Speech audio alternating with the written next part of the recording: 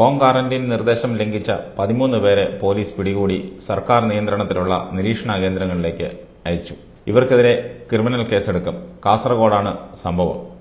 ജില്ലയിൽ നിരവധി പേർ ഹോം ക്വാറന്റൈൻ നിർദ്ദേശം ലംഘിക്കുന്നുണ്ടെന്നും പോലീസ് പറഞ്ഞു.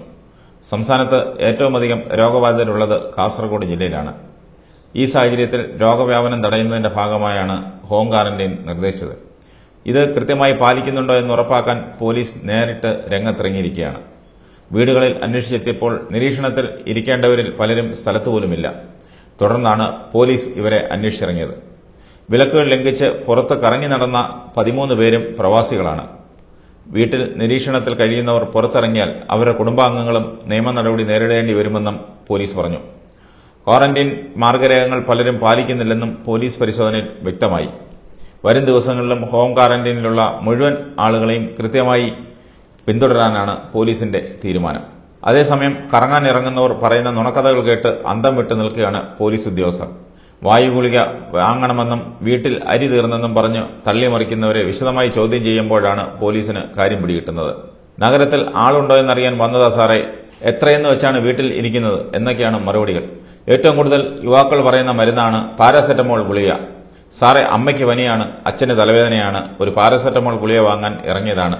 പോലീസ് കൈ കാണിച്ചാൽ ഉടൻ മരുന്ന് ചീട്ട് നീട്ടിക്കൊടുക്കും. പാരാസെറ്റമോൾ കിട്ടാതെ വേദന കൊണ്ട് പൊളയുന്ന വീട്ടുകാരുടെ അവസ്ഥ സങ്കടത്തോടെ വിവരിക്കുമ്പോൾ പറയുന്നത് കള്ളമാണെന്ന് അറിയാമെങ്കിലും വിടാതെ തരമില്ലെന്ന് പോലീസുകാർ പറയുന്നു. ഒരു ഗുളിക വാങ്ങാൻ ബൈക്കിലും കാറിലുമൊക്കെയാണ് വീട്ടിൽ നിന്നുള്ള ഇറക്കം.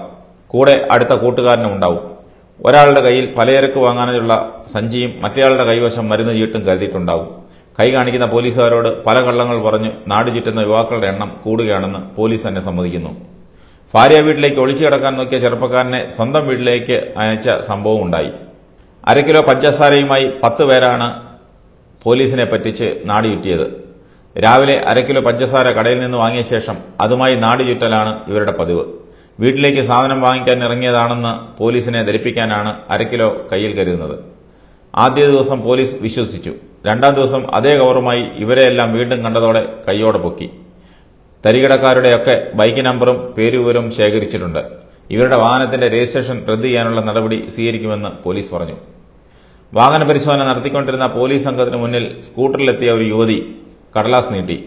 എന്റെ കൈവശം പണമില്ല, എനിക്ക് ബാങ്കിൽ പോകാൻ അനുമതി നൽകണമെന്നാണ് പോലീസിനോട് യുവതി പറഞ്ഞത്. കുട്ടികളുടെ നോട്ട് പുസ്തകത്തിൽ നിന്നൊരു പേജ് കീറിയാണ് യുവതി സത്യവാങ്മൂലം എഴുതിയിരിക്കുന്നത്. 4ാം ശനിയാഴ്ചയാണ് ബാങ്കുകളുടെ പതിവ് പ്രവൃത്തി സമയം കഴിഞ്ഞെന്നും പോലീസ് പറഞ്ഞു നോക്കി. അതൊന്നും പറഞ്ഞാൽ പറ്റില്ല, എനിക്ക് പോയേ പറ്റൂ. യുവതി ശാഠ്യം പിടിച്ചു. ഒടുവിൽ പോലീസിന്റെ അനുവാദം വാങ്ങി അടഞ്ഞുകിടക്കുന്ന ബാങ്കിന്റെ കെട്ടിടം കണ്ട് മനസ്സമാധാനത്തോടെ മടങ്ങിയ സംഭവമുണ്ട്. ഇങ്ങനെ ദിവസവും 100 കണക്കിന് ആളുകളാണ് കറങ്ങാനായി തെരുവിലിറങ്ങുന്നത്.